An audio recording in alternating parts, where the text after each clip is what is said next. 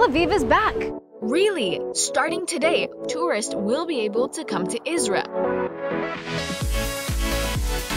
Before, only tour groups and travelers with special permission were able to enter the country. But now, Israel will allow travelers who follow the COVID travel regulations to also enter the country. This is amazing because businesses, restaurants, and hotels are able to come back to life. Today, we are going to see how restaurants and hotels are preparing for you to come back to Tel Aviv. Let's go! Right now, we are in the Tel Aviv port. Here, you can find plenty of restaurants that serve authentic international and Israeli food. We open right now the restaurant 12 and our bar, and we welcome all the tourists to come. We would love it. We were missing them. We didn't see them for a long time. We're going to make good Israeli food in the restaurant, and we welcome you. Just come and enjoy with us.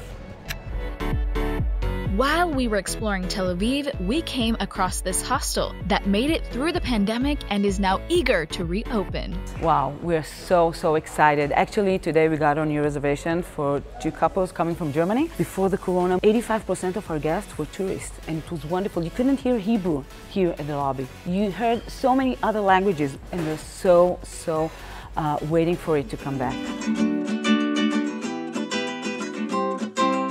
Today, I feel so inspired seeing business owners find creative solutions to stay alive during the pandemic and then have the courage to reopen even after. Now, we just have one thing left to say. Welcome back to Tel Aviv! Thanks for watching, and I'll see you next time.